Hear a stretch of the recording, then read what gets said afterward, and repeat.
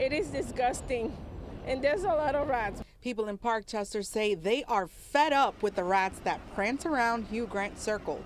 The rodents scurry around in search of food, and they don't have to search far. We want the park used, right? We're not saying that we don't want people here, but we just want you to discard of your garbage properly. Nilka Martel is a longtime resident and community leader. She was part of the group pushing the city to add park space to the area surrounding the Parkchester train station. A couple years ago, the city renovated the area with new landscaping and added seating for people to eat outdoors. But most of the leftovers end up on the ground, and street vendors who sell fruits and vegetables leave boxes of food out.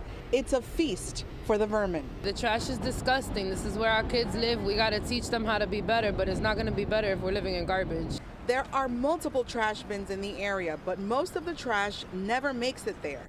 The city's new rat czar has visited the trouble spot, and the Parks Department has staff cleaning the green space several times a week.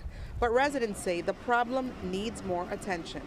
More trash cans and more maintenance. It doesn't seem like they have enough support to keep it clean and tidy, which is, I don't know, somebody's getting paid for nothing. While Martel says the ongoing construction is contributing to the problem, residents have to do their part.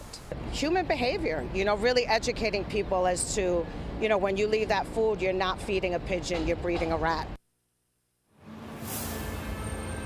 And the city is targeting this area from every angle. Many agencies involved here. They're working with a private pest control company, hired exterminators to try to mitigate the situation here.